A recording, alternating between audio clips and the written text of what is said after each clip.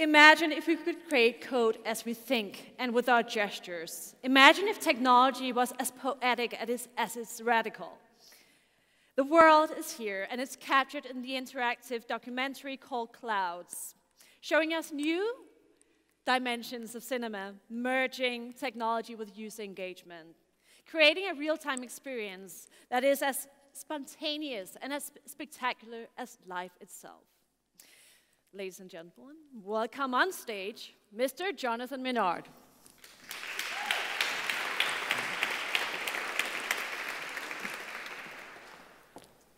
So thank you very much for that warm welcome. So before talking about the future, I want to revisit some ancient history. I work with code and data on a regular basis, the tools of computation for telling stories, though recently have been thinking a lot about this word, cinema, because I call myself a filmmaker, and the term still feels incredibly relevant. So I was thinking about this term and what it means. Cinema moves us. It transports our senses through time and space. I think about the early inventors of film, and it's kind of an incredible notion that cinema emerged just over 100 years ago. It was born out of labs developed by scientists and engineers who were trying to, in a sense, replicate reality or maybe create a new reality, but in approaching that impossible goal, came up against constraints and then had to develop a language. When I think about cinema, I think about simulation. You know, it's a very anthropocentric medium. We're presented with simultaneous image and sound, which is particularly designed for our perceptual apparatus, and something about 24 frames a second starts to cohere into a kind of temporal continuum, and we experience it as a kind of reality. And then, you know, through the magic of that image, we're transported and buy into that, and suddenly we are encountering something which feels even more vivid than life itself somehow. Yet, I would argue that the innovators in film, technologists, are always striving for something more, a kind of greater level of immersion. So looking back, I love this example, and it's become kind of a myth in a way in cinematic history. We had the Lumieres filming an oncoming train, and they presented this to an audience, and the audience had never seen something like this before. And according to the legend, people braced themselves in terror and ran out of the room because they were so totally convinced of the reality of this image, you know, kind of throttling toward them. And then also the idea of the locomotive, the train, as a symbol of speed and power and progress, kind of moving into the future. And so I love that example because in a sense it shows us that there's this sort of future shock, that when we're introduced with a new kind of image, we have to kind of reconcile it with our reality and learn to see. And then I think about like the first 3D movie, which was shown incidentally at a screening called Movies of the Future in 1922. It's a silent film called The Man from Mars, and this was the first example of stereopsis. You know, what the audience must have been thinking when they saw a 3D movie for the first time, and yet somehow it's still new to us.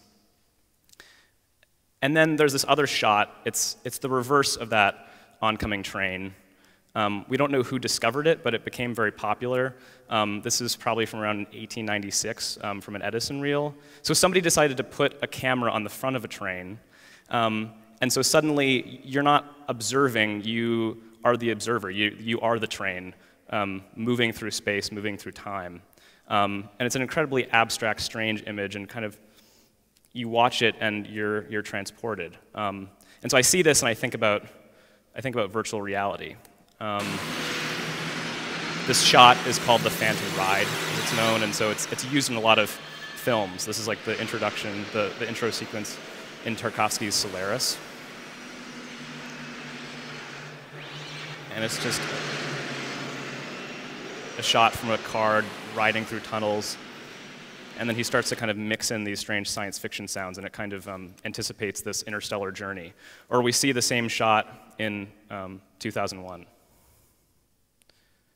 And so this is depicting the astronauts' kind of metaphysical journey through the Stargate, consciousness accelerating through cosmic evolution.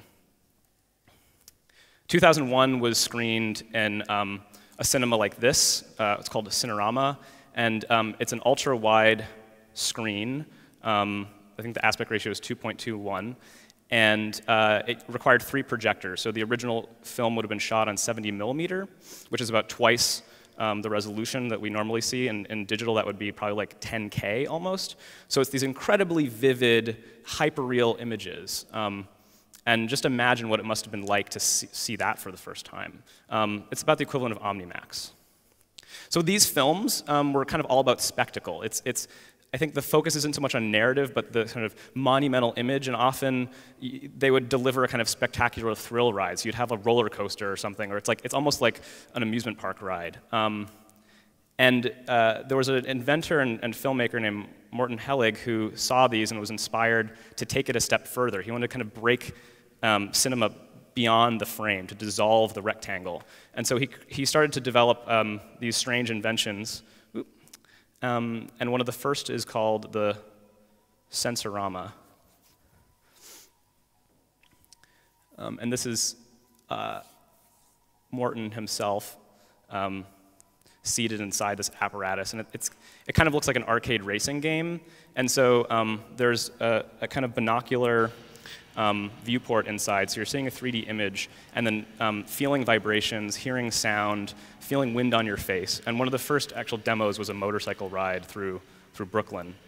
So he was really kind of pushing cinema into a new dimension by combining all the senses. So it's all about this kind of extreme first-person perspective. And when I see the Sensorama, I think about films like The Diving Bell and the Butterfly, or Enter the Void, which also take this kind of radical first-person perspective, where you're not observing, but you are the character in the film.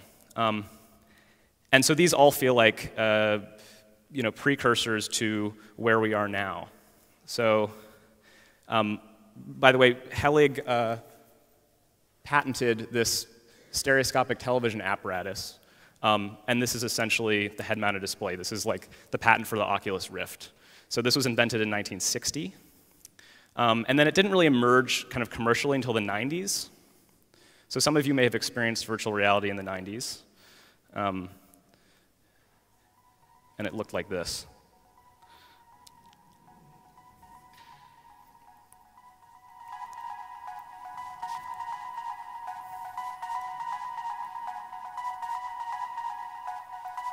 Linked by a computer that tracks our individual motions, Waldron and I are now both inside the same electronic world.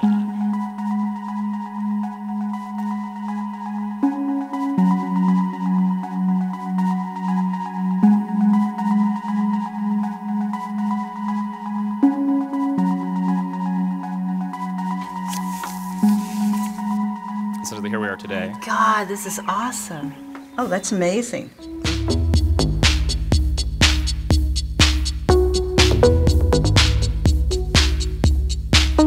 When I see these modern-day demos with the Oculus Rift, I think about early cinema. I mean, you're seeing roller coaster rides, flying games, these weird exploratory adventures.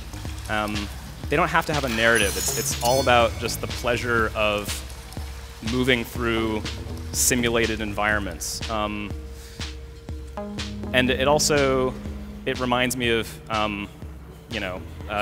discovering 3D graphics when I was in middle school, playing games like Myst. Did many of you play Myst? What's cool about Myst is that, so it was a CD-ROM game, and you're transported to this archipelago through a book, and you're traveling through these different ages, they're called, through portals and kind of hidden passageways, and picking up clues and finding these like fragments of tattered text and like trying to piece the narrative together. And it doesn't actually ever come together, but there's this kind of sense of a world which has a history. It's weird. It's virtual at the same time that it feels old. It has like a patina, and I love that. It really presented us with a new way of storytelling, which was that it doesn't have to be this kind of heavy-handed narrative, but you can let the user guide the experience and kind of make discoveries. At the same time that Mist came out, there was a program called Bryce 3D. My dad was a graphic designer, and so he would buy software like this. And so I was playing around with Bryce in high school, and it was really amazing. And basically, it was a toolkit with a bunch of algorithms like Perlin noise, terrain generators. So you could build virtual worlds and then fly around them, using virtual cameras. And it turns out that there was a guy named James George who was about my age, living in Idaho, doing the same thing. We ended up meeting 10 years later and kind of geeking out over this, that we kind of had a similar background. But I think I'm sure a lot of people of my generation were exposed to 3D graphics through things like Bryce and these first-person computer games. So Clouds is a project that I created. Again, I mentioned my collaborator is James George. We met at a hackathon in Pittsburgh. He has a background in computer science and film, and I have a kind of similar background. And around this time, we were playing around with the Microsoft Kinect, which is a video game controller that for gestural control, basically recognizes your gestures. But it turns out that the Kinect is actually can be used as a 3D scanner because it has an infrared camera that senses depth. And so we started playing around with this, developed a 3D scanner, and at that conference conducted a series of interviews with fellow artists from this community who work with code. And it turned out to be a really compelling way of presenting them and their stories. And so it developed over time and turned into a documentary. And then eventually, when we needed to kind of put it all together, we realized that we couldn't present it as a linear documentary or a film, but rather because we were exploring these questions about the future of media and what it means to create with code, that we should make this an interactive film and develop it using those same tools. And so we ended up collaborating with the artists who we had interviewed, about 50 of them, and they contributed their code to this world that we built. So I'm going to show you a little preview of Clouds.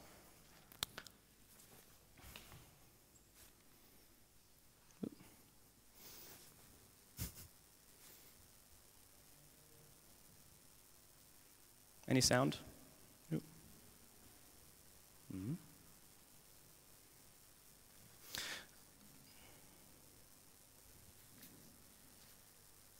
So this is like the silent version of the film. The total fantasy is that you could read the book and you learn these basic building blocks and you understand about rules and you program this and you program that, and as you're iterating and building and building and building, ultimately you would have just essentially programmed the entire universe.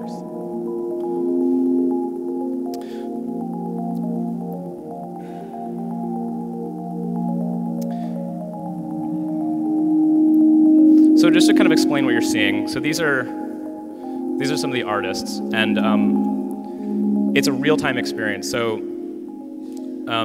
as you're traveling through the world and encountering conversations with these artists, you are in control of the camera. So you're able to move the perspective of the camera around the subjects.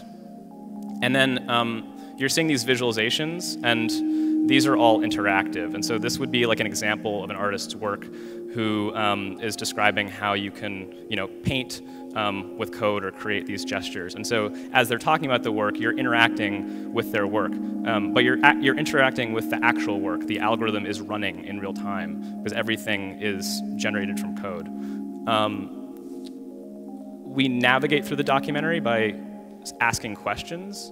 And so when you select one of those questions, that transports you to a particular node in the documentary. And and here you're seeing it's a multi-platform experience, so there's a version that runs on the Oculus Rift. So we had a chance to bring this software into a new platform kind of as it was being developed. So in fact, Clouds is one of the first interactive documentaries made for this new generation of head-mounted displays. Just want to talk a little bit about kind of the architecture behind the film. So as I mentioned, the story is not a linear narrative or edited together. It rather exists as a kind of network or a cloud. And so we conducted all these interviews, and it was a vast, sprawling conversation. And then went through those conversations and meticulously tagged clips of people speaking and talking about their work with keywords. And so the conversation is almost like a TED conference in virtual space. So people are talking about code as a language and the future of virtual reality and data visualization and failure and creativity and all these ideas. And so then, when you ask a question, you're transported to a place on the map, and then you can just watch through. And if you don't select a new question, there's a system called a story engine, which is trying to connect the current clip to another relevant, bit of information. And so you can just meander through this graph, or you can, navigate yourself. But essentially, it's an infinite documentary. It is never the same. And every time you experience it, you're kind of experiencing a different chunk of this vast web. So our interest was in creating a documentary experience which felt like the way that we encounter information on the web. It's not about being presented with something in a didactic way, but rather you activating the content, you pursuing your curiosity, you navigating through this seemingly boundless space of information. So one of the really interesting innovations that's going on right now is computational photography. And my collaborators and I were I think, instrumental in kind of a primitive form of this. And it's being taken pretty far. And so we're seeing things like this, which is a scan of a human using what's called photogrammetry. You can use 3D scanners, or you can use just a regular camera and take lots and lots of photos of a subject and end up with a nearly perfect geometric representation. And so right now, these are being used in kind of a new kind of hybrid of video games and cinema. And so this is from a game called Beyond by Quantic Dream. And so they work with actors who play characters, and so you have like Willem Dafoe and Ellen Page, and they're in a motion capture studio and acting out scenes. But then those scenes are being represented through their avatars. But then you get to play through the cinema, the film, or the video game, or whatever you call it, and you get to take on the role of one of those characters, or you can switch perspectives. Like you can be Jodie, or you can be her ghost, Aiden. And so you're able to like switch perspectives through this sequence, and you almost become like the cinematographer. And that's really interesting to think about. That we're reaching a point where the decisions that would traditionally be made by the director and DP or cinematographer for a film are being transferred over to the user. So like, you control the camera, you become the character in the film. And I think a lot of these ideas, of course, have been predicted by science fiction authors. So William Gibson, who coined the term cyberspace in Neuromancer, talks about this idea of SimStim. So in Neuromancer, there are two characters named Case and Molly, and at one point, Molly becomes like the real world human avatar for Case. And so his, her like body and sensorium and all of her like, her experience of the world is plugged into his cortex. So he is able to kind of passively ride through her consciousness. Now, when you say that I can be somebody else, what do you mean exactly? Well, we mean exactly that. We can put you inside someone else's body for 15 minutes. Can I be anybody that I want to be? I really like that scene. That's from Being John Malkovich. So, yeah, I mean, I think cinema has been playing around with this idea for a while, that that's kind of the dream, right? That, you know, if you really want true, like, ecstasy to be transported, why not just become someone else? What would it be like to experience through somebody else's body?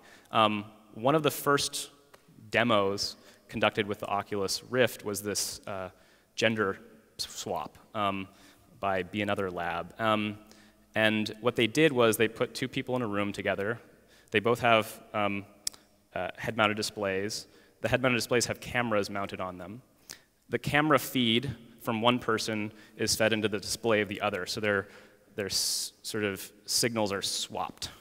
And so when one person's looking down, expecting to see their own body, they see the body of the other, who happens to be of a different gender. And then they had the people kind of coordinate motion, so they're able to sort of consensually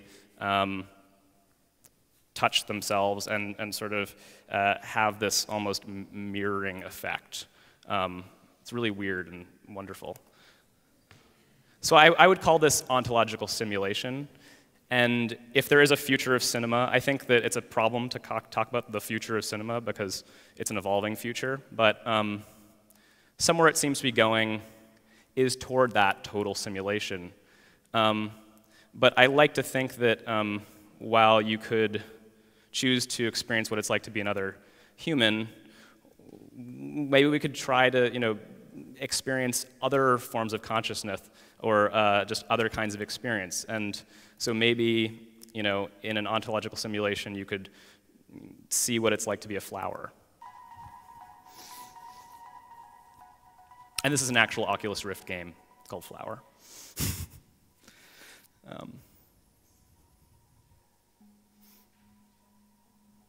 So that's all, thanks.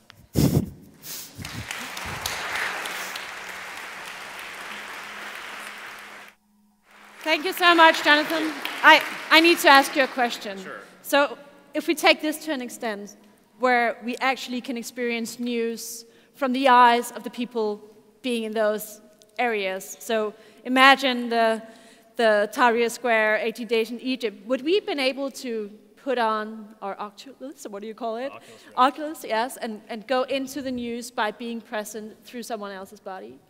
Yeah, I think that one of the powerful effects of cinema has always been to create empathy, right? That's the end goal. And powerful storytelling can do that. I think great journalism can do that.